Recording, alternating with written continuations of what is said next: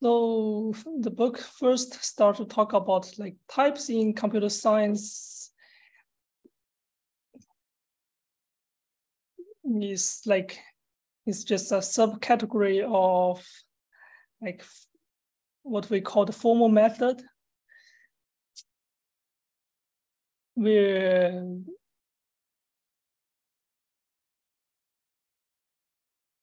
we want to ensure that a system behaves correctly.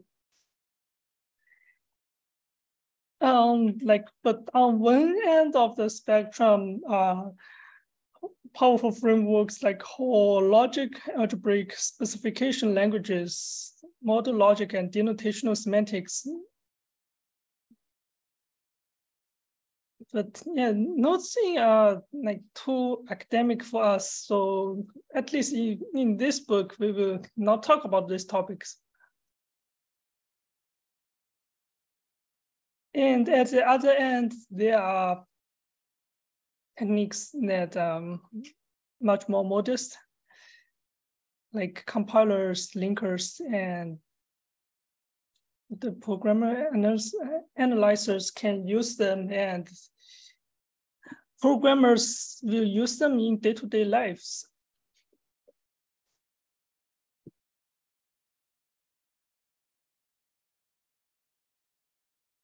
And the prominent example in this case is what we call the type system.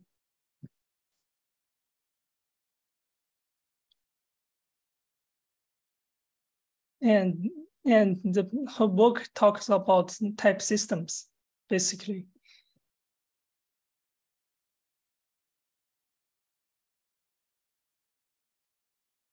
And the book starts to mention definition of the type system as a tractable syntactic method for proving the absence of certain program behavior by classifying phrases according to a kind of value they compute. So this is kind of a really dense sentence, and the book explained that a little bit further.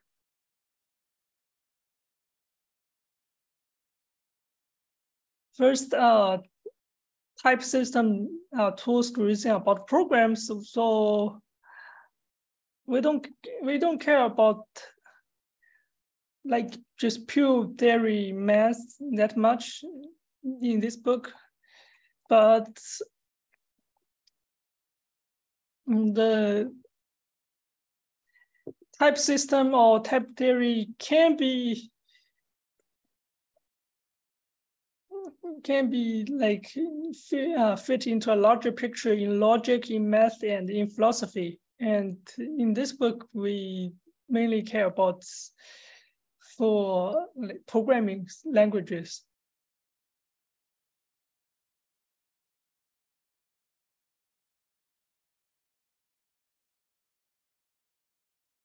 And the book further comment that in computer science, there are two major branches of studying the type systems. The more practical one is the one we care about, which concerns the application to programming languages. And the more abstract one focus on something like pure typed lambda calculi and the variety of logic, while the Curry-Howard correspondence, those things are fun, but also not that relevant to programmers. But there are some similar concept notations and techniques used by both communities.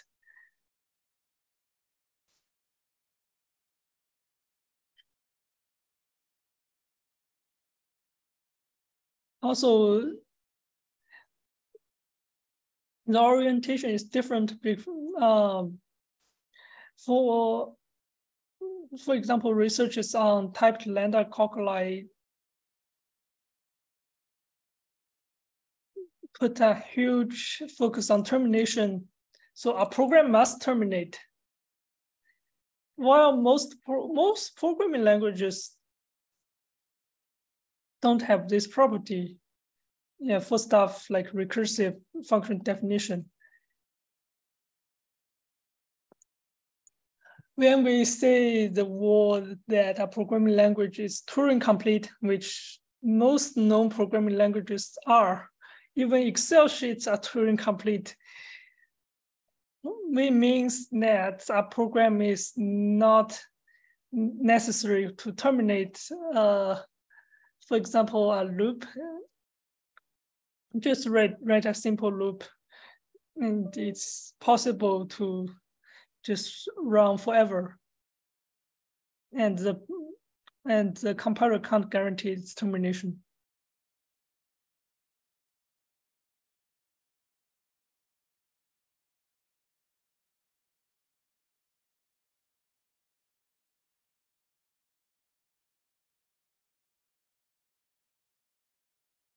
And another thing of the important thing about the definition is that it's classification of terms, syntactic phrases, according to the property of the values they will compute when executed.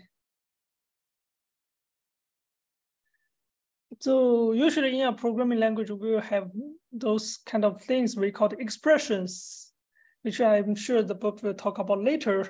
And then expressions compute to some values, and each value will have a type. And that's when what we are talking about, we will do some classifications of the type. But also aesthetically, so we don't need to run the program and just use the type system to infer some behavior of the program.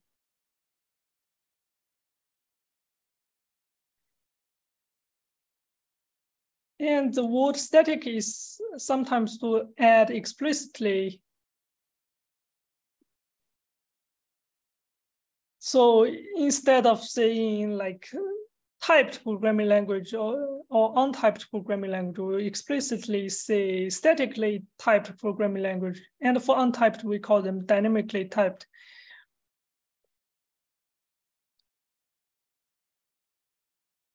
Or latent type, but I think this term is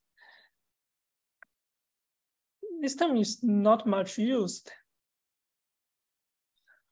For languages like Scheme or Python, JavaScript, and those are all dynamically typed, where for each object there is a runtime type text in the interpreter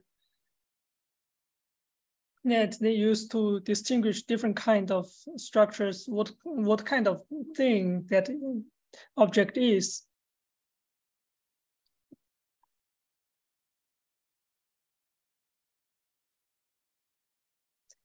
And the book says that dynamically types are arguably a misnomer, which I heard other people mention that too, but also this term is ubiquitous nowadays. Usually you say dynamically typed, people know what you are talking about. Using other terms, like, for example, dynamically checked, then people don't know what you are talking about. But yeah, dynamically typed basically means the language implementation will do type checking at runtime.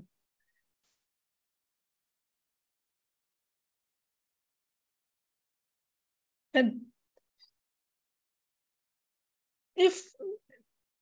for static type systems, unlike those dynamically typed languages, the type system need to be conservative because we lack information about runtime.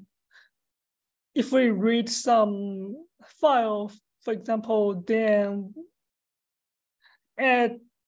before running the program, we have no idea what that is.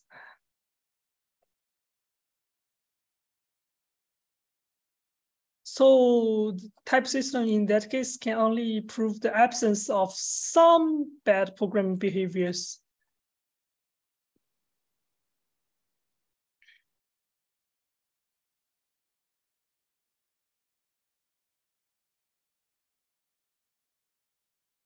But they must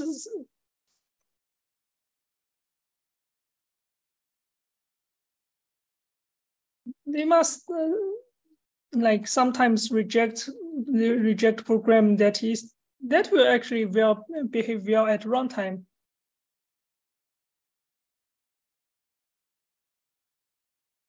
For example, in this case, if else branch, where the else branch result in some kind of type error in languages like Python, then this is totally fine.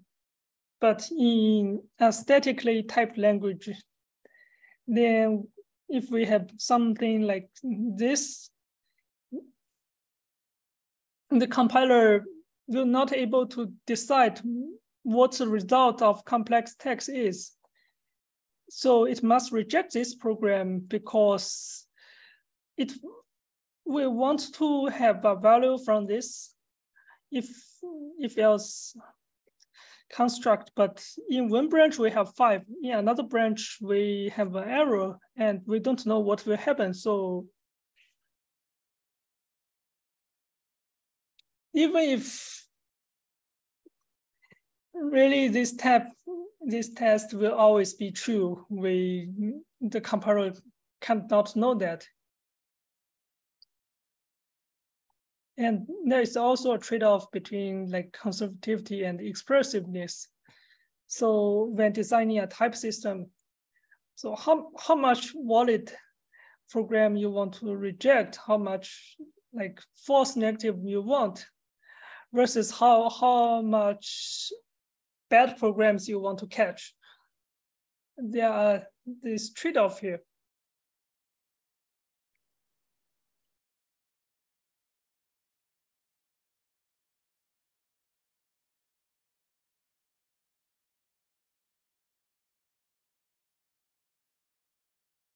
So a related point here is that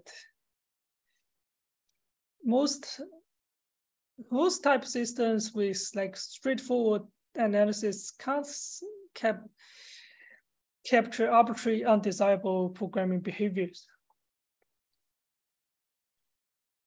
So they can only guarantee that well-typed programs are free of certain kind of errors.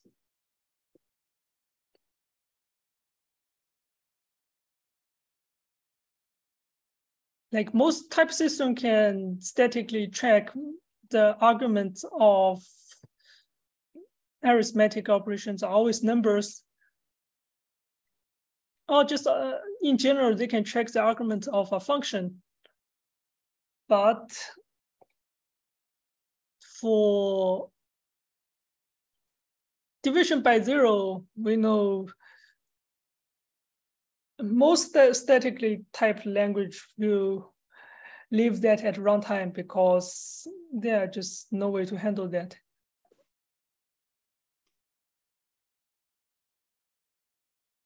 Also, array access, usually type systems just can't handle that. They just leave that as runtime.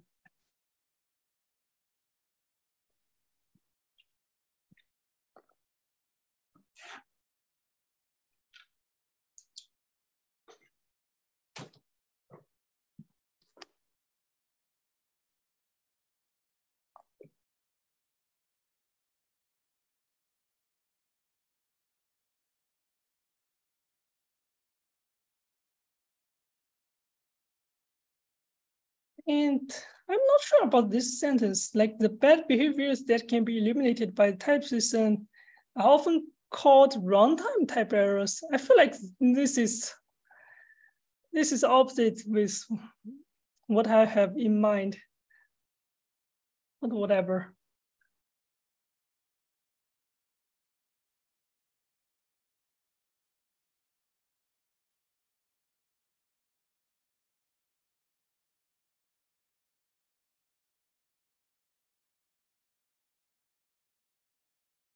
And there is the idea of the safety of the soundness of each type system, which must judge by its own set of errors.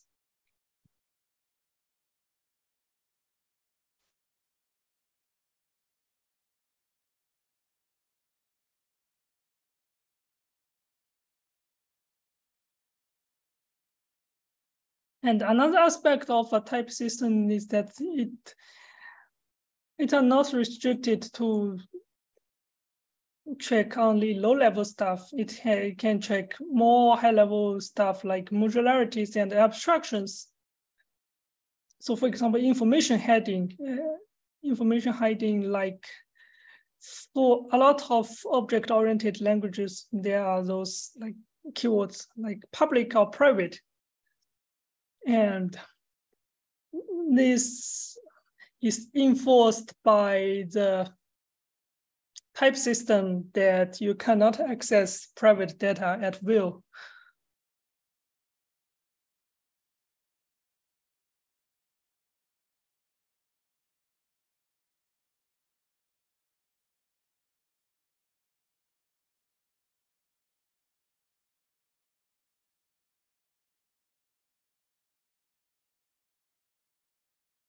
And this paragraph talks about that type checkers must do their job automatically without intervention, with no manual intervention with programmers, but still sometimes it needs help. And it's in form of type annotations. Different programming languages have different preference. On one spectrum, we have languages like C or Java, where we need to be explicit about every type. On the other spectrum, we have languages like ML, which can infer most of the types.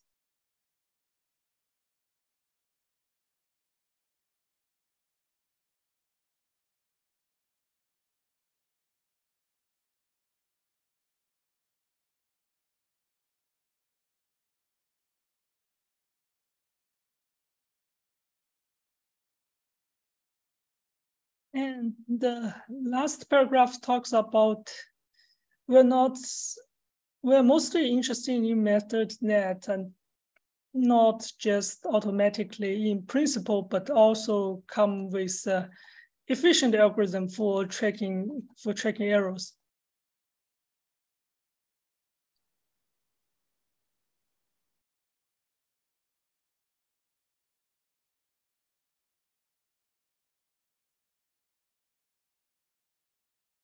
But of course, this efficiency is a matter of debate. For example, the one used by ML is usually very fast, but we can construct a pathological program that will have a huge type tracking time. I think the worst case complexity of this kind of algorithm is like O of n cube or something.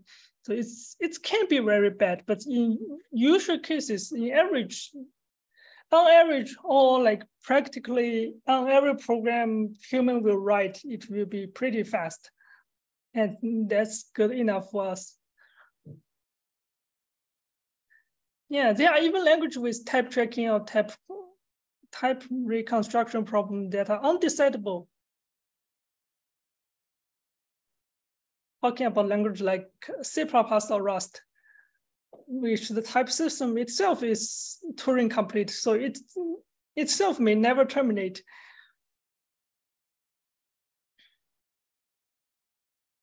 But the algorithms are available to halt quickly for most cases of practical interest.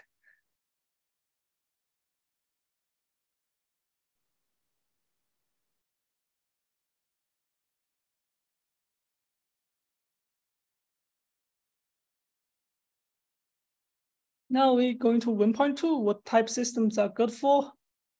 Detecting errors, which, yeah, this is obvious goal. And when people comes from a dynamically typed language to something that's more typed, for example, people add type annotation to JavaScript, we get something like TypeScript. And also for Python, people also start to add type annotations because we want to detect certain kind of programming errors, and type system can do that.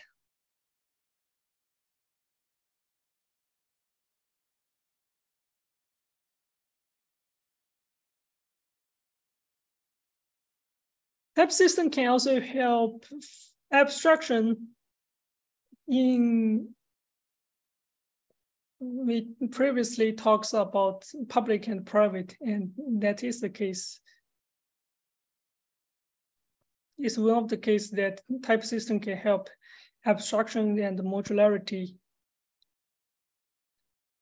And the book talks about module languages, which is used in the ML family, which also is a way to provide abstractions. Also, type systems are useful for documentation. For static typed language, when we read a program with typo annotations, then we have some idea what's going on with that program. And one good thing is that other form of documentation comments can always be out of sync with the actual code. But type can't, because if type is out of sync, then the program won't compile.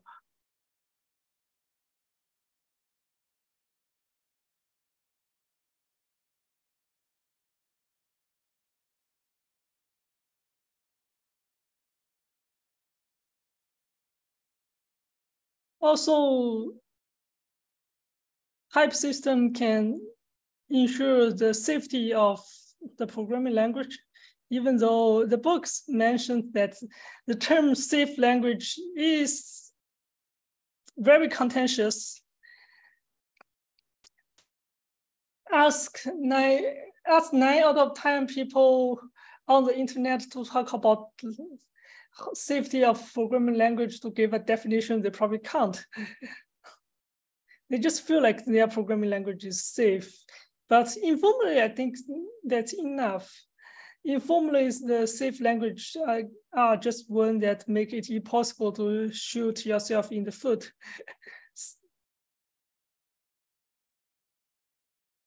And I think the books gives a good definition, which say a safe language is one that protects its own abstraction. So every programming language have certain abstractions. For example, array, and a safe programming language will protect that.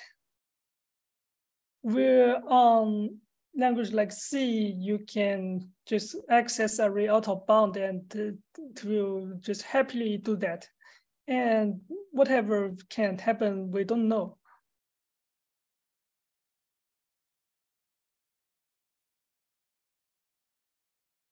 It also talks about language safety is not the same thing as the type safety.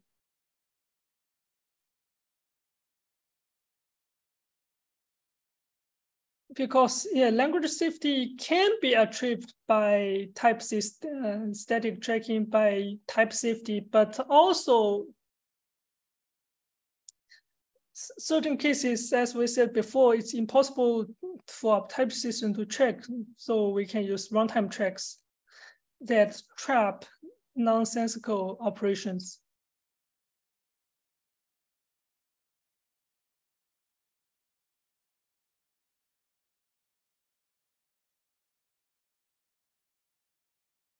And then the so-called unsafe languages usually also have a static type checker that's eliminate a lot of errors, but it can't provide some guarantees. So they become so-called unsafe.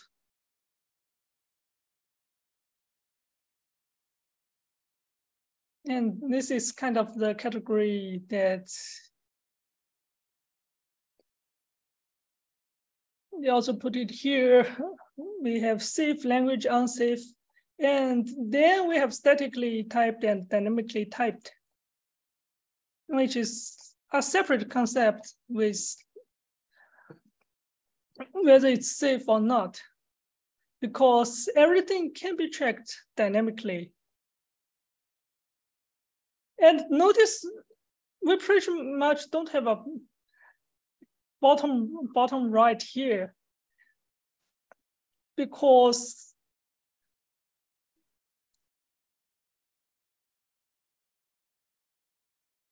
once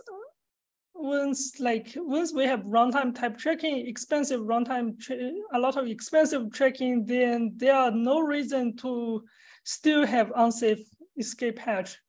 The all unsafe escape hatch in language like C and C++ exist because we want some performance benefit, even though they are not always the case to provide performance, but at least that's what we want. And for those languages, we already have an expensive runtime, so there are no reason to leave them as unsafe. And you may ask that where is JavaScript? and I think JavaScript, yeah, some of its rules are really weird, but still it is well defined. So I guess it's still in the safe category, at least by this author's definition. Just like what is considered a safe language is very contentious.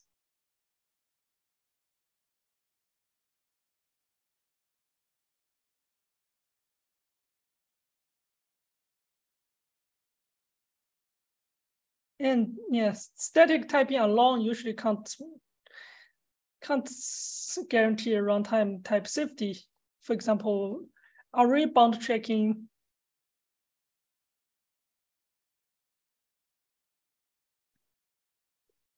are usually checked dynamically. And a lot of languages has escape hatches. Like OCaml has this called obj.magic. Standard ML has unsafe cast. Modular 3 and C# has an unsafe sublanguage net intended to implementing low-level runtime facilities with a keyword unsafe. And nowadays, I guess the most famous example of this is Rust, which has an unsafe subset. But usually people stay in the normal subset, which doesn't allow unsafe operations.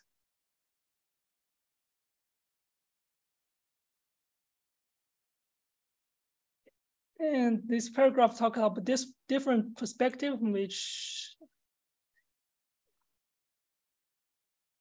so runtime errors can be seen as trapped and untrapped. And a safe language will always trap runtime error, cause the computation to stop immediately. The untrapped error just go undetected and the computation just start to continue, at least for a while.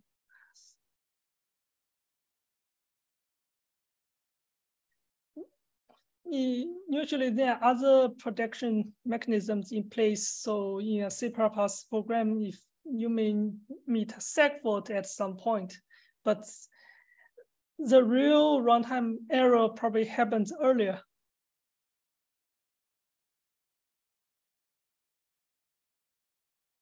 And another point of view is safe language is defined by a safe language is completely defined by the menu in the spec.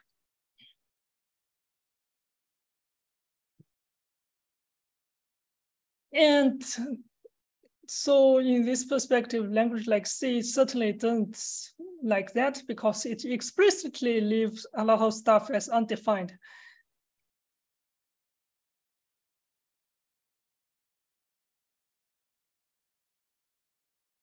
So after talking about safety, the last point of type system is efficiency.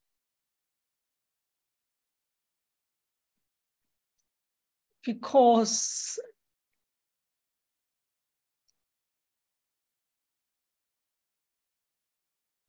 just with the type system, we can easily compile efficient program, and without a type system, it is usually very difficult. And even in dynamically typed language, a good implementation, a fast implementation also do just-in-time compilation and try its best to recover some type information.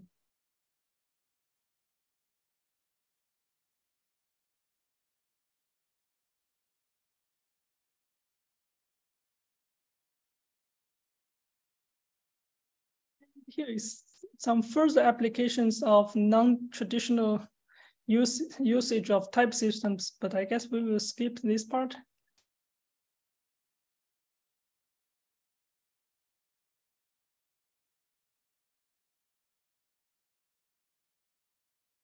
And for here, it talks about retrofitting a type system onto a language not designed with type tracking in mind is tricky.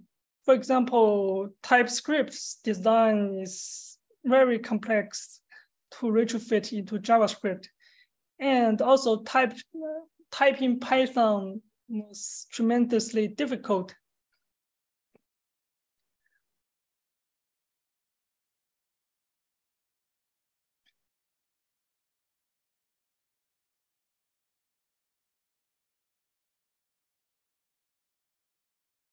And a huge reason of that is languages without a type system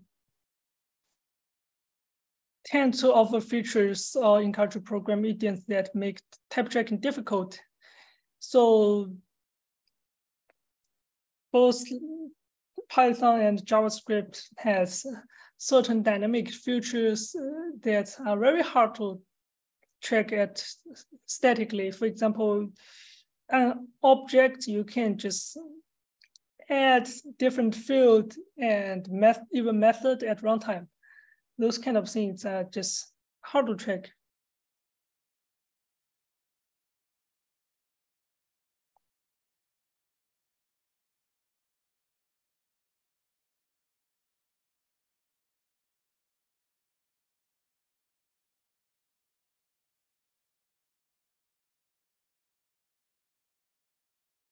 And 1.4 is a brief history of development of type system. I guess we will skip that in the sake of time.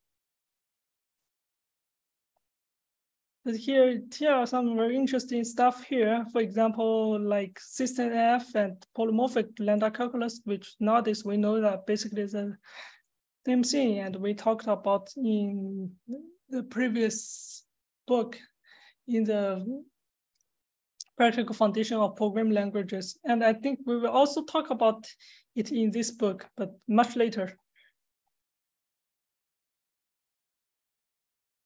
There are also a lot of related reading. Notice that this book was published pretty early in 2002. So nowadays, there are even more related reading various of this kind of topics.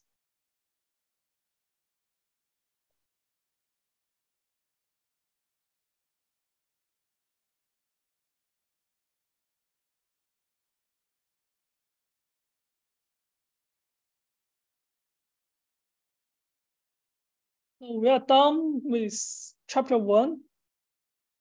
Any questions before we go into chapter 2?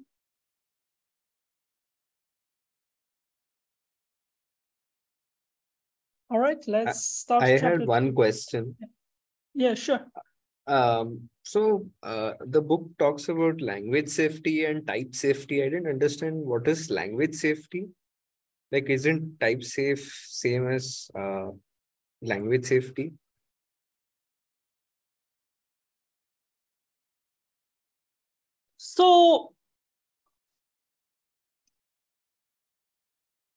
So it talks about language safety. It's a very contentious concept. It's more like informal term people talks about, and no one have a clear idea what that is. Mm-hmm. Yeah, the book just talks about a safe, gives a definition. A safe language is the one that protects its own abstraction. This is the definition that the book gives. And yeah, different people certainly have very different idea of what is called safe. Yeah, I guess that Yeah, makes sense. also there is a comment that's in the chat about language safety encompasses more aspects than type safety. Yeah, certainly. Yeah, that makes sense. Like Yeah, concurrency and all. notably memory and thread safety. Yeah, we can see. Yeah, safety. If you go to check the definition, what that is, it is more like the type system is self-contained. Mm-hmm. Yeah, but I think if a language is type safe, it is pretty much means it's memory safe. But for things like thread safety, then certainly a type system can just be like totally oblivious to the existence of thread. For example, Java, it was designed before like threading was a thing. So yeah, I guess for majority of programming languages like that, it's type system don't know anything about thread, and so it can't guarantee anything. Also, in case, for example, JavaScript, it's everything is well defined in JavaScript, but in some cases where people say like it is really weird, you can add a number and a string. Is that really what you want? Even though this is well defined. Thank you so much. No problem. Let's start talk about chapter 2. Yeah. We can leave some further discussions after we finish those 2 chapters.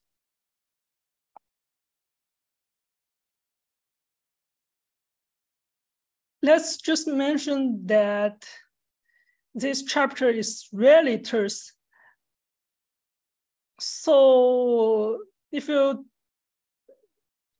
are not familiar with those topics, then don't expect to read this chapter and to understand it. That's not enough.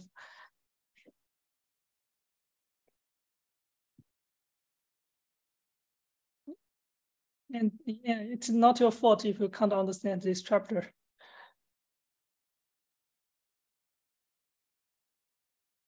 So Gilson mentioned there's a book called Discrete Mathematics and its Applications.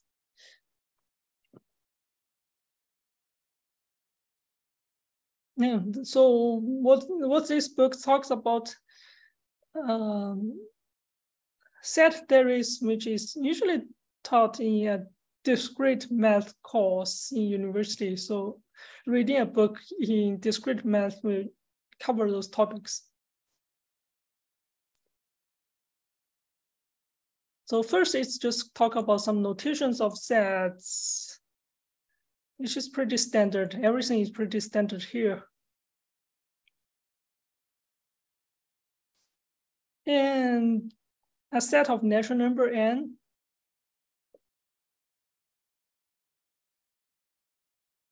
Notice the book's natural numbers start from 0, which mathematicians waste countless time debating whether natural numbers should start from 0 or 1. And people still haven't decided. Different books use different ways, but this book starts from 0.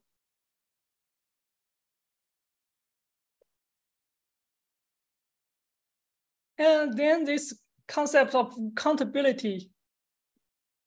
A set is said to be countable if its elements can be placed in a one-to-one correspondence with natural numbers. For example, integers like negative numbers are still countable because we still can one-to-one map to natural numbers. Even fractions, well, not fractions, rational numbers, there are a way to map them to natural numbers. And you may feel it's a bit weird because rational numbers sounds like a lot more than natural numbers, but remember that they're both infinite, so we can still do a one-to-one mapping. On the other hand, real numbers with those irrationals are uncountable because we just can't have this kind of one-to-one correspondence anymore.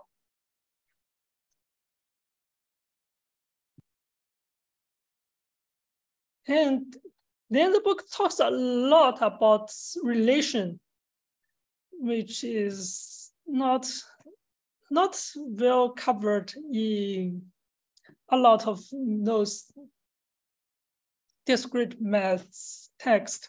So if you are not familiar with this concept, but everything else, then yeah, probably you can read this part to understand a bit more.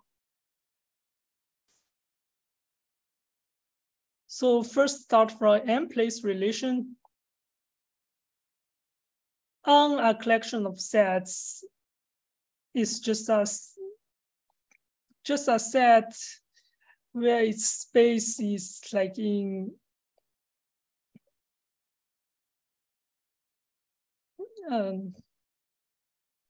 Cartesian product.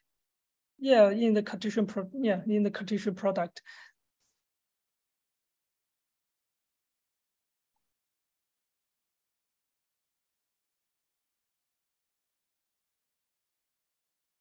And then it talks about the first one-place relation.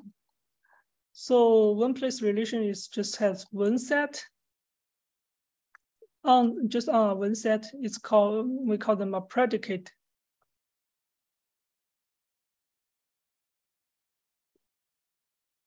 And we say that predicate is true if the element is in the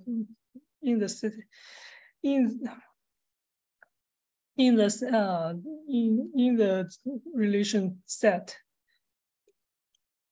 Of course, if the predicate, if the element is in our set S, but not in the predicate, then it's false.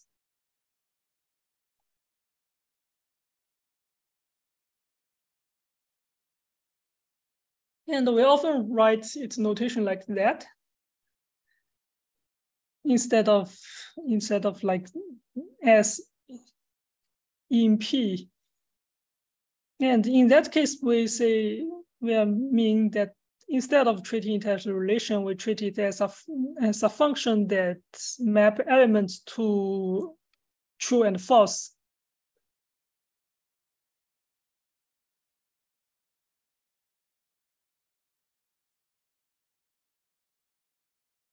And we also have binary relations, which is on two sets. So we often write binary relation like this as RT instead of ST is in R. And this place, you can think about binary relation examples like equal or greater than, for example, some examples of binary relations.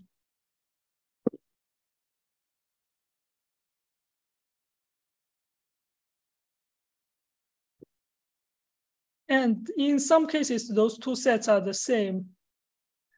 And then we say that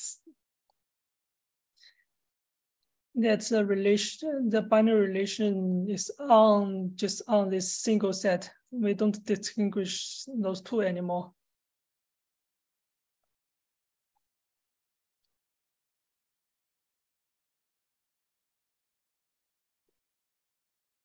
And in here, it talks about three and more place relations, often written in some mixed phase syntax.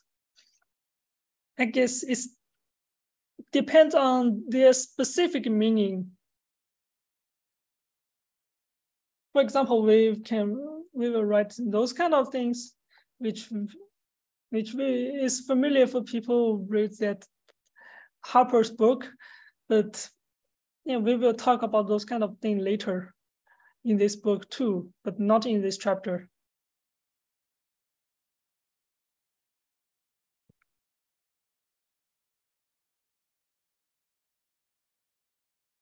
Also, for binary relations, we can have domain and codomain and range. I'm surprised the codomain and range in here are exactly the same. There's an erratum for that. Yeah, what?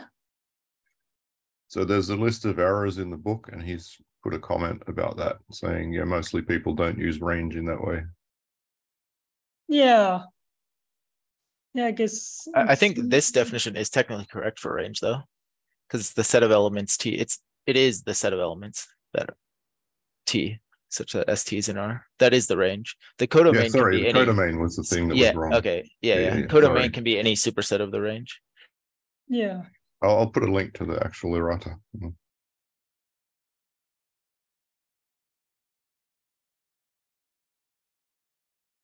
Yeah.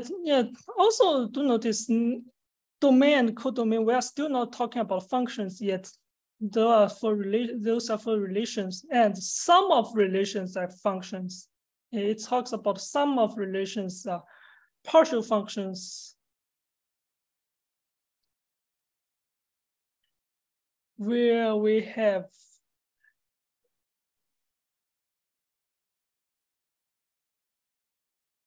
if we have this,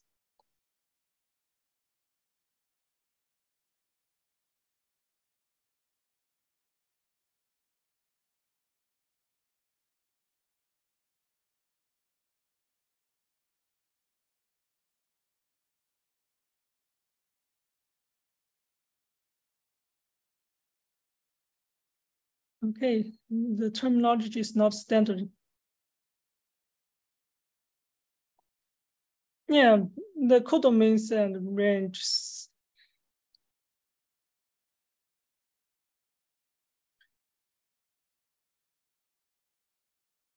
are different. And in here they're lumped together.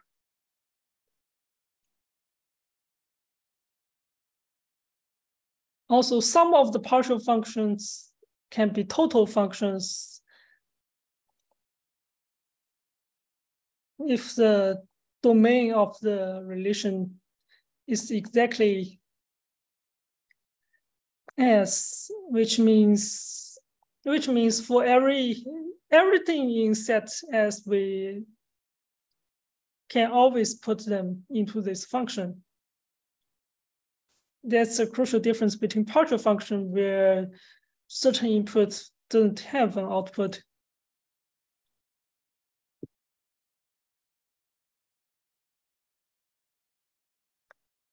And then it talks about for partial function, there is an idea of defined for an argument as if it is in the domain, otherwise it's undefined.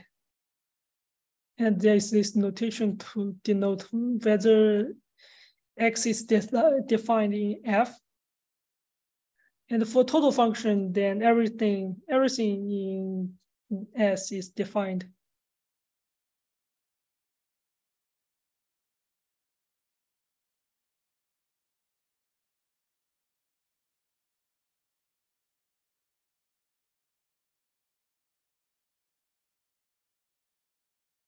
And preserved by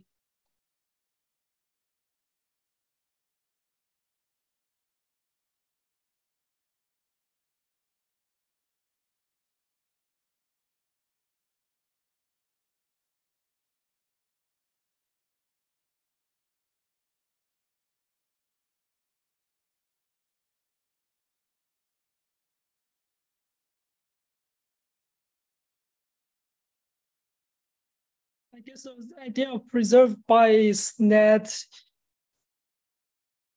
you can always get the argument of this binary relation into the predicate.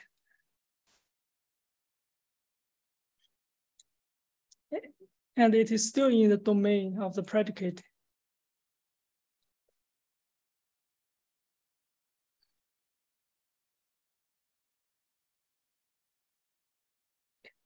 Then it also talks about order set.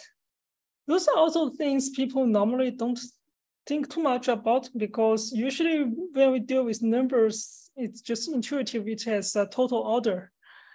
But also it's not always the case. For example, in reality, floating point numbers don't have a total order, for example. It has nan, and we usually just ignore that. So if we want to be more formal, we need to talk about those kind of stuff.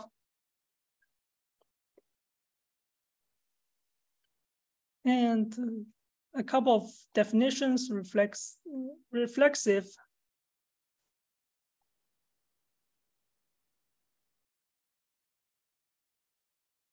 which means like SRS, or we can write the relation, the pair for the same input is always in the relation set.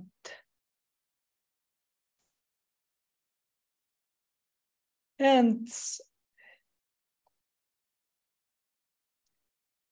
R is symmetric if SRT implies TRS for all S and T, because it's for all S and T, and S and T is in the same set. This imply it can't even be replaced with if and only if, because those two are basically interchangeable now.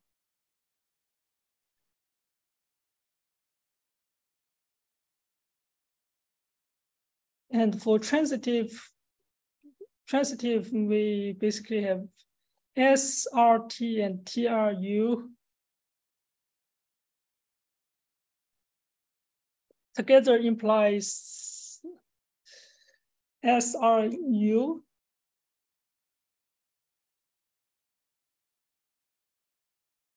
And finally, there is an anti-symmetric property, which is like SRT and TRS. So like we change the order, implies that S and T are the same element. So if you find this notation to be very obtuse because of using of R here, when I read this part, I find one mental trick to do is to replace R with some specific relation in mind. For example, equal or greater than, less than, and try to read this paragraph again. And then it's very helpful to get those properties.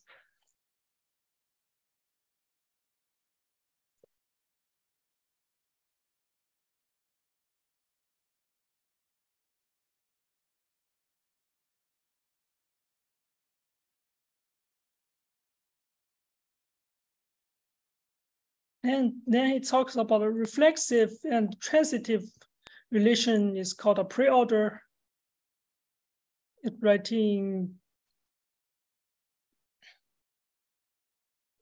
writing like this. This is less than or equal to, I don't know what this is.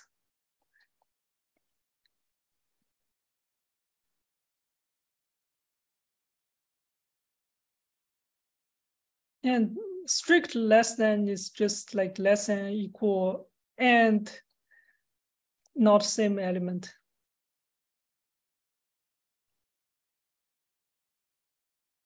And built from preorder, if we add anti-symmetric, we get a partial order.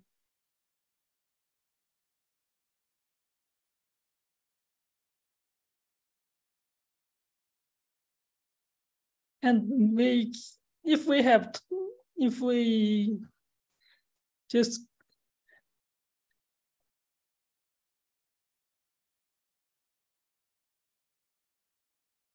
for each S, and if we have this property for each S and T in S, we always have the order basically. Then it's called total order.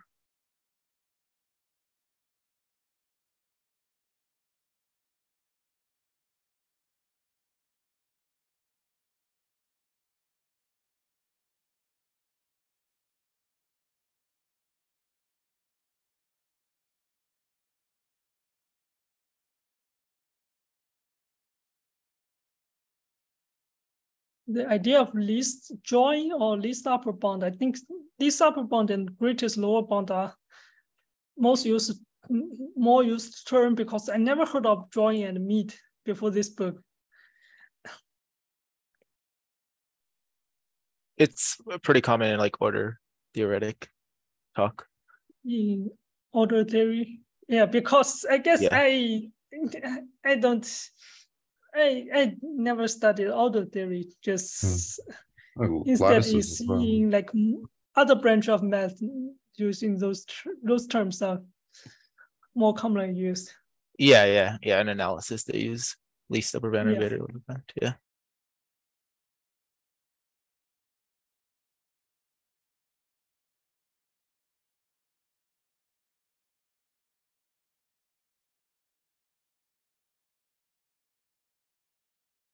Yeah, also talk about equivalence.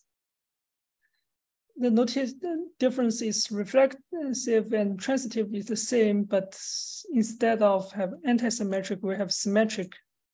Remember, the symmetric is that SRT implies TRS. So think about, for example, less than. We certainly one less than other doesn't imply the opposite. But for equal, then one equal other implies A equal B equal to imply B equal to A. It's the same thing.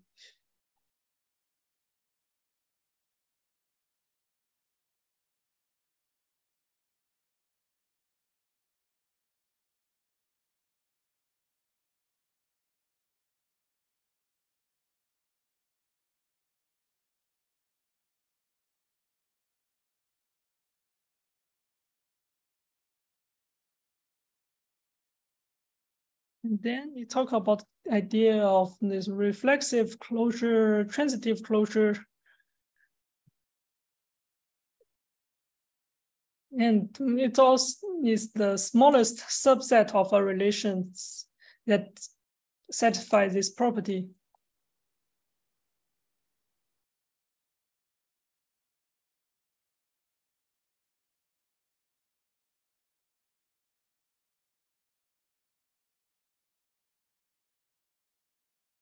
Nice, I will read that later.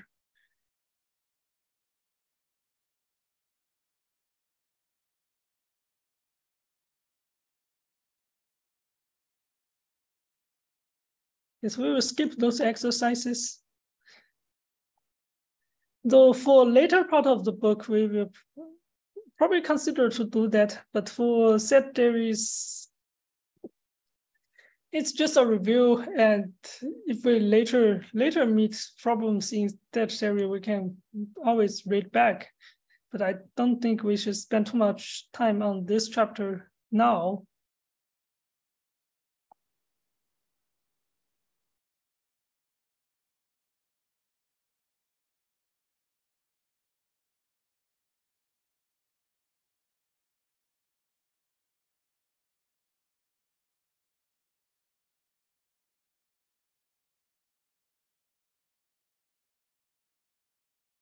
And here is an idea of decreasing chain, which is another term I never heard of.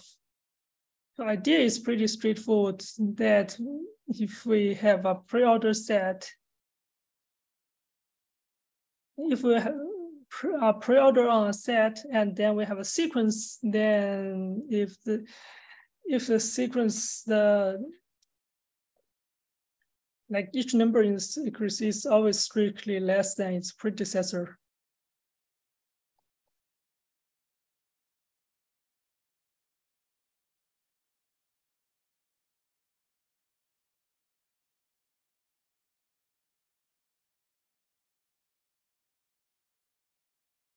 And again, if we have a pre-order, we say that it is well-founded if it contains no infinite decreasing chain.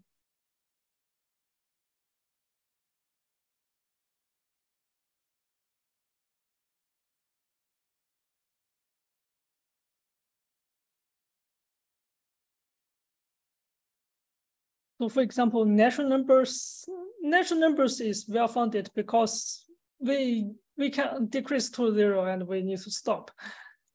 But for integers is the different story. It is not well-founded because we can just keep decreasing. So one thing I'll mention is that like it seems like maybe this is coming out of nowhere, like it's well-founded, but like well-founded is equivalent to being able to do induction on the relation. And so that's why it's brought up here. Oh, yeah. Yeah, you're right. That's some deep insight. Yeah. So when we do mathematical induction, we often talk using natural numbers. So that's all connected.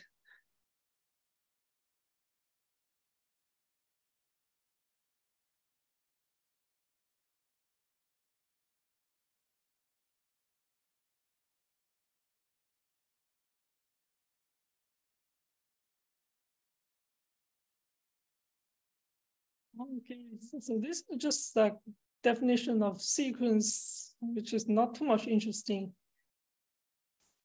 And it's most talk about notations.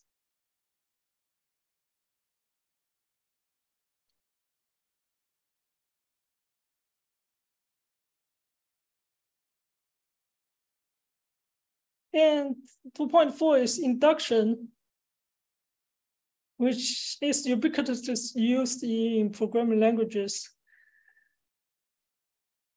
Then we want to prove something, but also in a lot of other fields. In computer science and also just in math, induction is used a lot with different kind of inductions. So in here, we only talk about mathematical inductions, and I guess different other inductions will be introduced later in this book.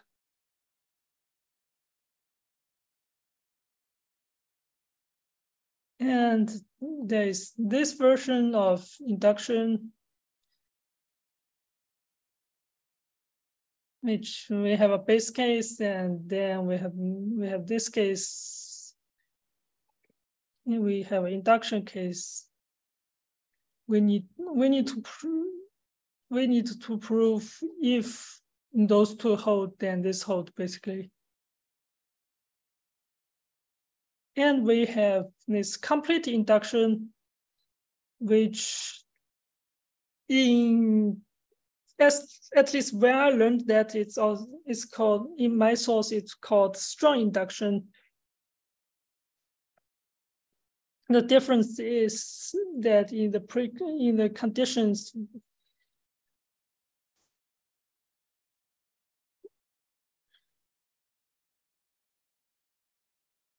that in here is pi implies pi plus 1. In here we basically need all of those pi's from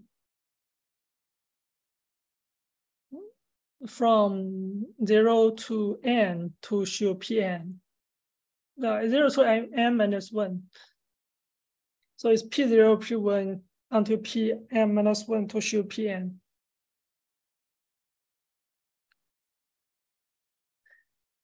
Both are equally valid, and this is a bigger hammer than this, but this is simpler to use. So only if sometimes probably we find this is not powerful enough, we need to use this.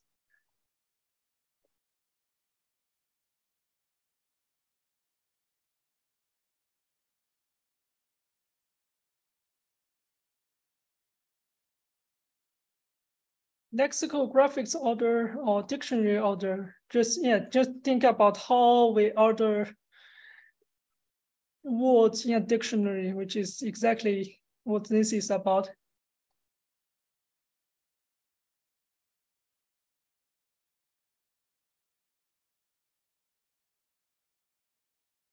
So a question about why 2.4.2 don't have if P0. Yeah, and it's also answered in the chat, which is that because in here we said give all PI for all I less than N, which is start from P0, it's P0, P1, P2, etc. to Pn minus 1, it's already include P0.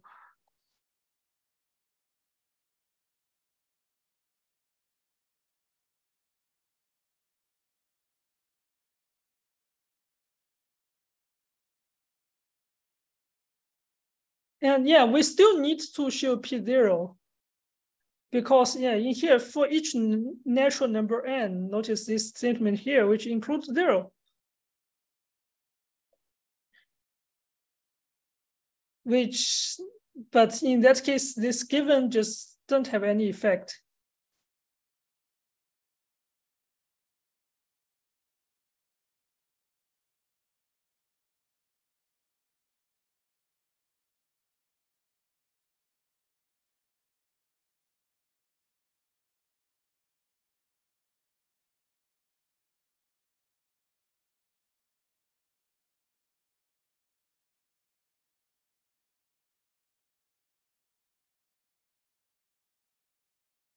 Lexicographic induction is just use the lexicographics order to establish induction for a pair. But I guess it can be also used for even more amount of natural numbers.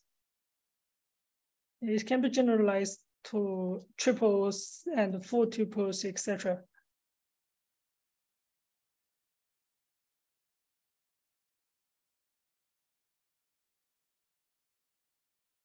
Later chapters will introduce structural induction,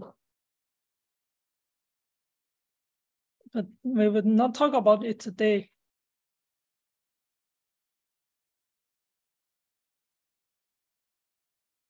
In chapter 21, we will also see all those induction principles are instances of a single deep idea. I don't know what that is, but chapter 21 is a long time. We will wait to see what that is later.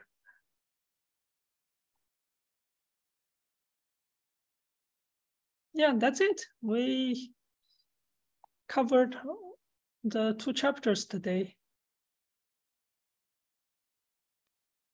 I have a question. What is the difference between symmetric and anti-symmetric properties? Because from the notation, it looks the same to me. Let's go back.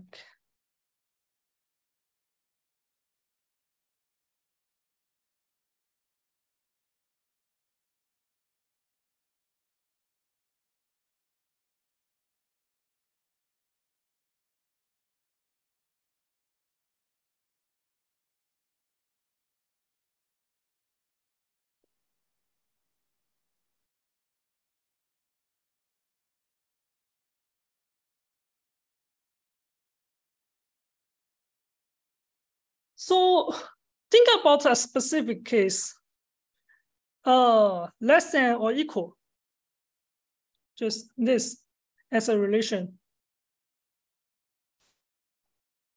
It is not symmetric. S less than or equal to T doesn't imply T less than or equal to S.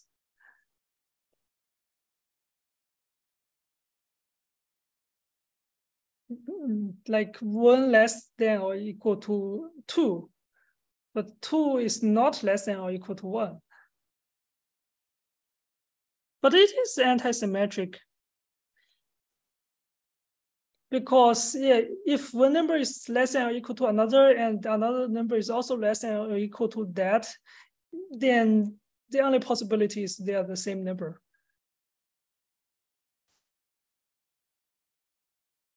Yeah, Ryan has a good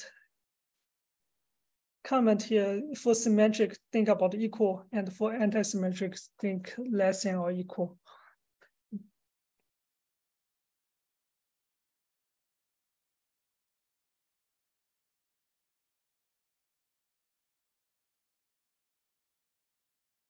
All right.